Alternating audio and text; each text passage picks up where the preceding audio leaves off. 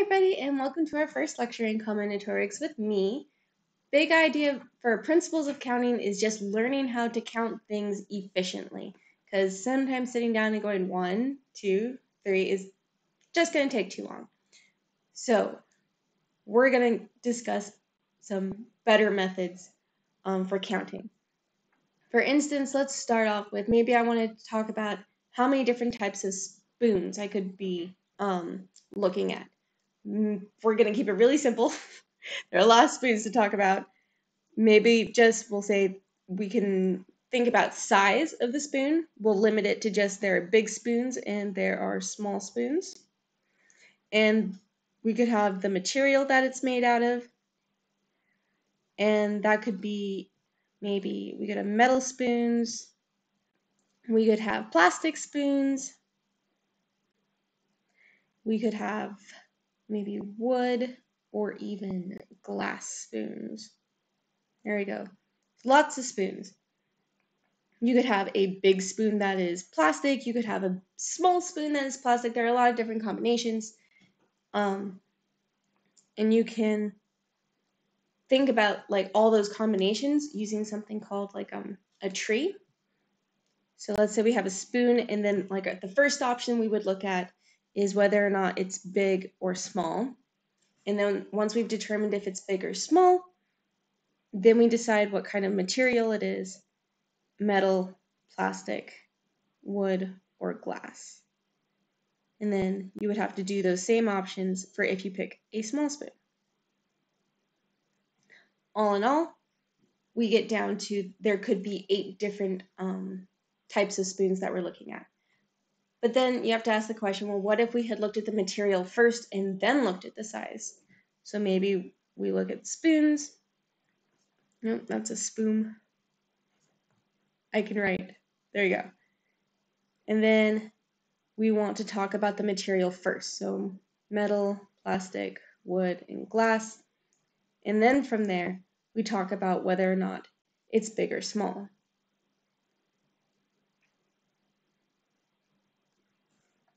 Once again, we have 8 spoon choices.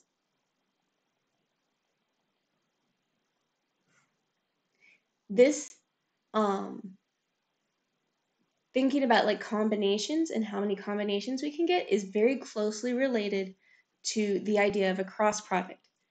For instance, let's put this in terms of sets. If we do A is the set big and small, and we do B is the set which is materials, we'll say metal, plastic, wood, and glass, then in order to get all the spoon combinations, so spoon combinations,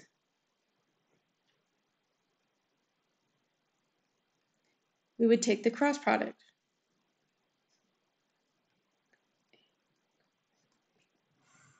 And that would put big with metal, plastic, wood, and glass, and that would put small with metal, plastic, wood, and glass, and you would get every combination possible for the spoons. Which means that when we want to think about how many different combinations, all we have to do is think about how many elements are in the cross product. So number of spoon options is going to be equal to the cardinality of the cross product, which is just the cardinality of A times the cardinality of B. On the topic of cardinality, though, that brings us to the idea of creating bijections, right? Remember, bijections for cardinality was just defining a function between the natural numbers and your set. So that's all combinatorics is as well, is creating a bijection between 2 finite sets, and we use the known set to count the unknown set, the known set being natural numbers. So once again, we're just creating bijective functions in order to count things. Let's talk about one rule in particular called the product rule. This is how we count how many combinations of things that we have. It's just like what we just did. We have A is the first set of options, and suppose that there are n many options. And then we're going to have B is the set of second options, and suppose that we have m many second options. That means that there are going to be n times m options in all. Another way of thinking about this, another way of saying product rule would be if there are n ways to do one thing and m ways to do a second thing, then there are m times n options in all for doing both of these things. So interpretation, again, this is how we count the number of combinations we can do with A and B. Let's do another example that is not spoons. Let's think about how many hands of 5 cards can you draw. So let's say we have a deck of 52 cards, and you're going to start drawing in order to get 5 cards in your hands.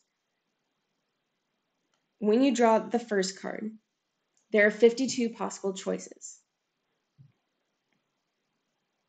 And then you're going to draw again, but now you're already holding one card, which means you can only have 51 cards left. So when you draw your second card, you have 51 possible choices for your next card. So just between those first 2 cards, you have 52 choices for the first one. You have 51 choices for your second card, which is already a very large number of combinations for just those first 2 cards. And then you go on and down once you're at your 5th card. Let's see, so for your 3rd card would be 50, your 4th card would be 49 choices, and down at your 5th card, you would have 48 choices. This one was the first card, 2nd, 3rd, 4th. And if we multiply these all together, you end up with like 300 million possible hands that you could draw. A lot of choices. Next rule that I want to talk about is not so much in the world of combinations, but sometimes we want to count things that meet a certain requirement, and it is sometimes faster to count all of your things and then count how many things don't meet your requirement. So again, coming back to cardinality, we would like to know everything in A that isn't in B. And so we proved this theorem back when we did cardinality. And then specifically, if B is a subset of A, then you do get to write this. But again, B has to be a subset of A, so everything in B has to be in A as well. So again, here's our interpretation.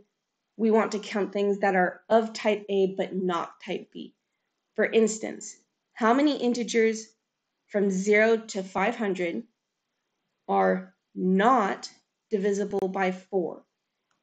It is not going to be efficient to go through and be like, oh, 0 is divisible by 4, but 1 isn't, 2 isn't, 3 isn't, oh, 4 is.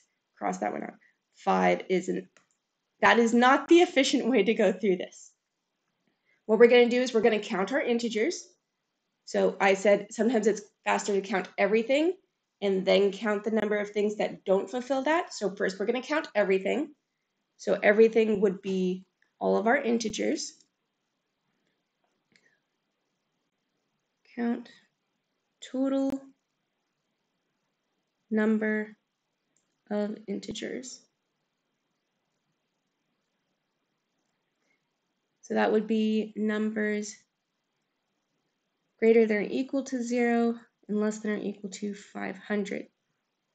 So this is going to be 501 integers because you have 1, 2, 3, all the way up to 500, but you also have 0, so you have one more than 500. So that's how many integers, and then we're going to count the number of things that don't meet the requirement that we're looking for, not divisible by 4.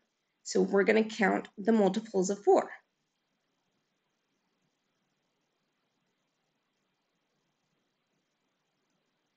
Okay, so we want to know how many of these guys we're going to have. So we can just divide by 4 for our inequality. And then that means we would have 126, again, because we got to count that 0. And now we're going to put those together, our total non-multiples.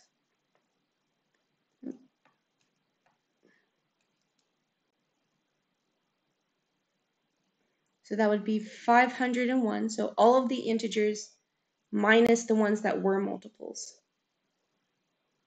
So 375. So this is an example of when we were counting things and being like kind of choosy or picky about how we counted it. Like we didn't want to count numbers that were divisible by 4. Now let's talk about a different kind of care that we can use when we're counting.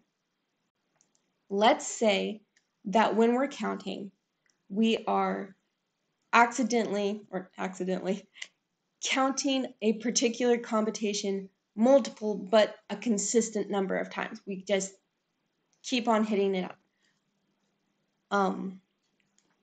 Maybe in this case, we would say that there are d different ways of representing this particular combination or enumeration. That means that when we're done counting and we've gotten n is going to be divisible by d. Because we overcounted or not even double counted, we just overcounted by d number of times. So that means since we counted each thing more than once, we have to divide by d in order to make sure we're not overcounting something over and over and over. So what do I mean by this? Like just going back to sets, since that's what we know. Remember I said that we don't care about sets that have elements that show up in more than once. We're just like, oh, if one showed up 3 times, just get rid of 2 of them. We only care about the fact that it showed up once. But for here, for counting, it's a little bit more formulaic in how these things show up. For instance, this example with the cards that I had earlier. I didn't distinguish between where I put these cards in my hands. So if I'm drawing cards, like they're going to have to end up in a certain order in my hand. Like I'm going to look from left to right in order to see all of my cards. So let's say I have 5 blank spots to put my cards. When I do my first card,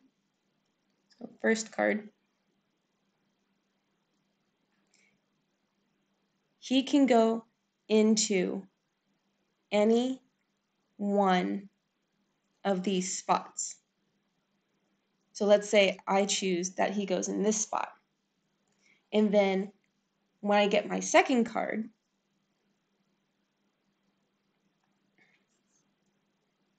he can now go into any one of these spots.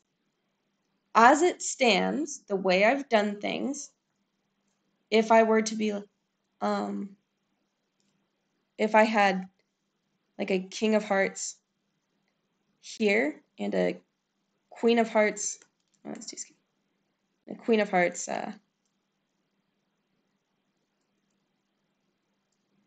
here, that would be different than having Queen of Hearts here and King of Hearts here.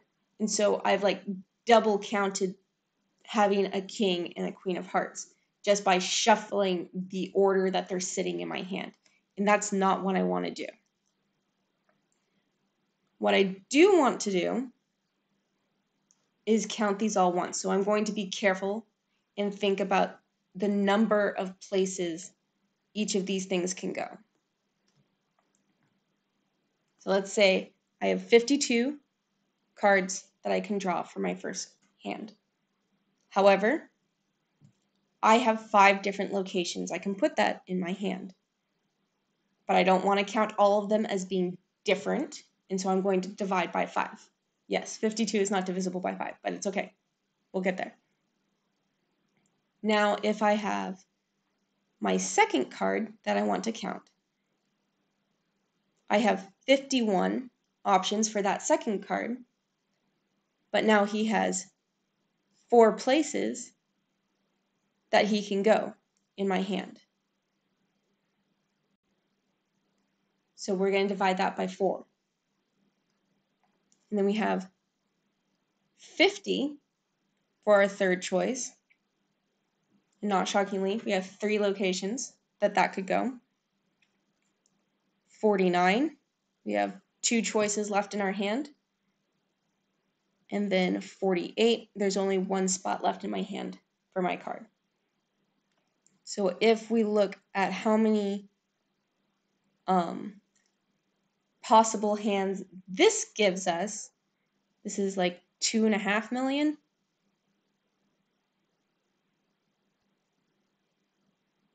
So not quite 300 million possible hands.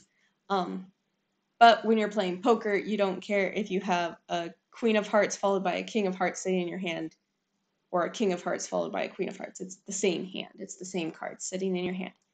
So these are the possible combinations that you could have sitting in your hand. Is about 2.5 million.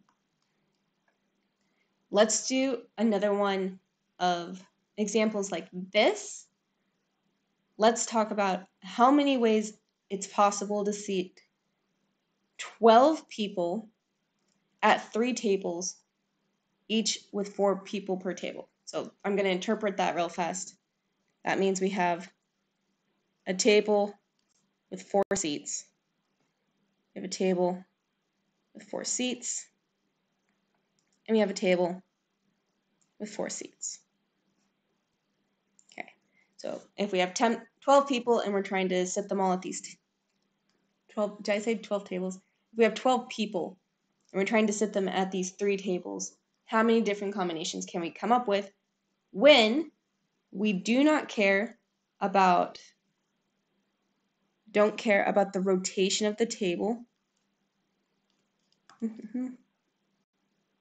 By which I mean, if we have Andrew, Bradley, Colin, and DJ, this seating arrangement is the same as here in red, Andrew, Bradley, Colin, and DJ.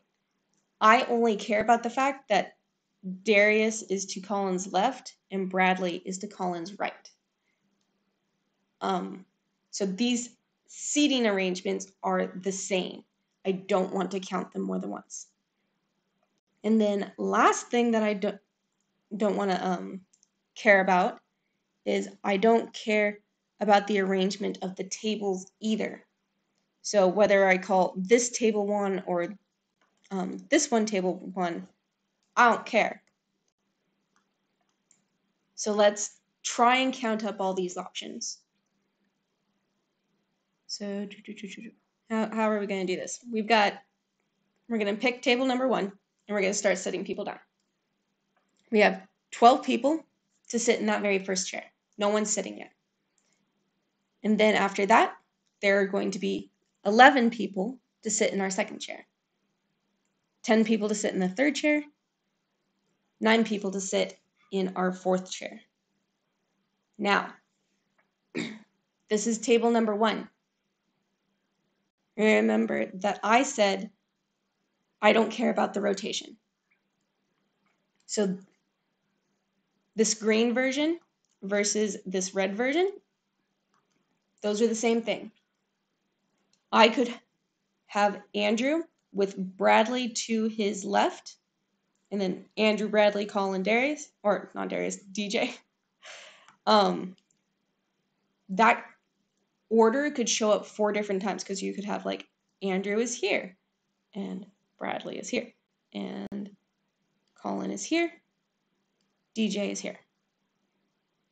And then the last one would be when Andrew sits over here and we do the same order. So that's 4 different ways that we could have that rotation, or where it's the same up to a rotation.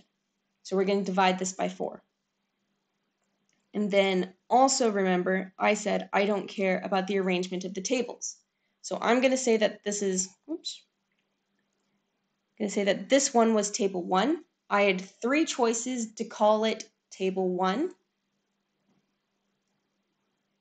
So we're going to divide it all by 3.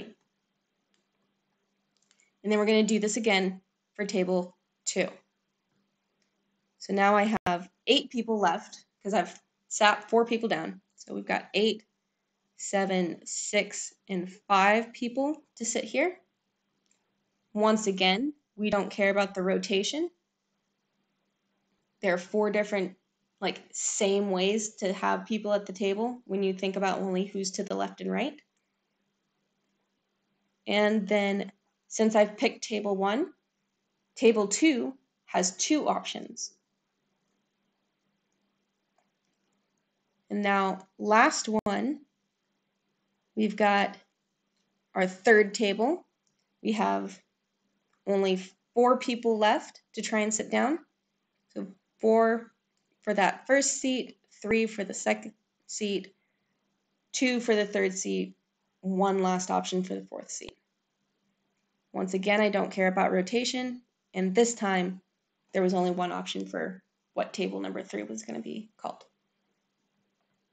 So then that turns into 12 factorial over 4 cubed times 3 factorial. And if we multiply that out, that's like over 1 million options for sitting people at tables, which I look at that and I'm like, no wonder wedding receptions are like super stressful when you're trying to be like, oh, and this person sits here, and there's a lot of options to go through, people. But anyway, the fact that I've started talking about the order of things, and we want to be careful because we don't want to count things that would be the same thing twice. This is kind of like getting into permutations, and so before I talk about all of that stuff, I'm going to stop talking. So I'll talk to you all later. Bye for now.